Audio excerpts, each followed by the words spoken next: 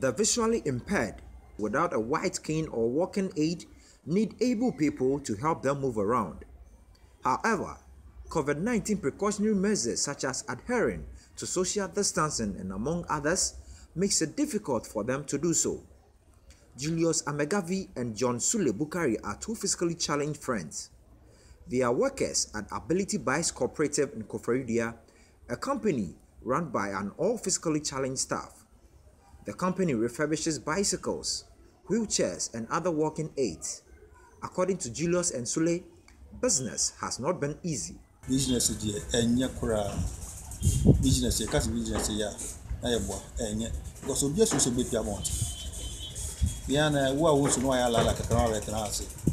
Ko ta uti mbeka pita ba kusa ni. Hwe ma oti osa no ta so ranza ko.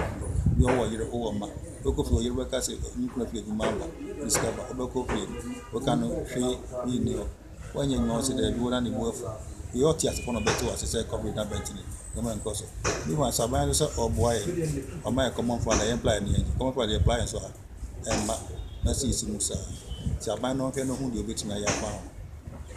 Able person come from now we disabled person now. Oh, really high papa.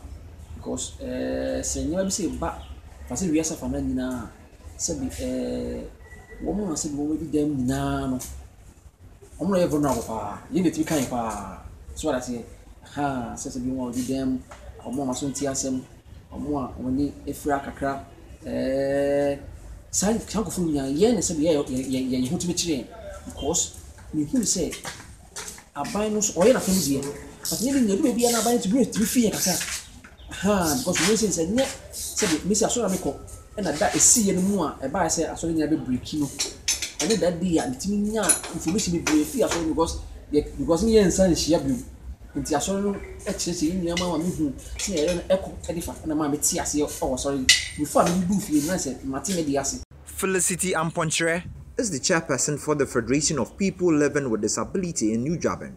With little or no money to buy personal protective equipment and food items, she tells me how they have been coping. This is a situation whereby you say if you don't have any business doing, you don't go to town. So you are at home. Hunger will kill you before COVID comes to kill you. So we are pleading with the government to come to our support.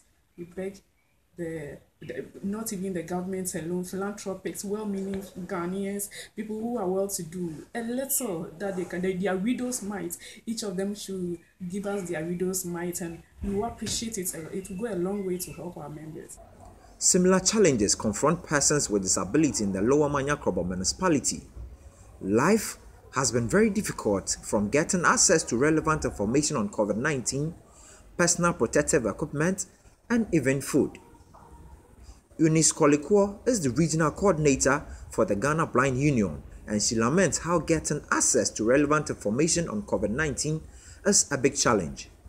They stigmatize the people with disability, as we all know, since when the COVID-19 is not there. Even as the COVID-19 is there, they are stigmatizing people who have been attacked. And the same time we are applying to people with disability.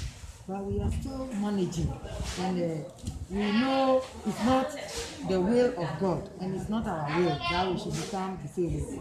But sometimes it's a misfortune or it's by mistake that someone will be disabled. So we are coping with the system, and not all of us are working. Few of us are doing government work.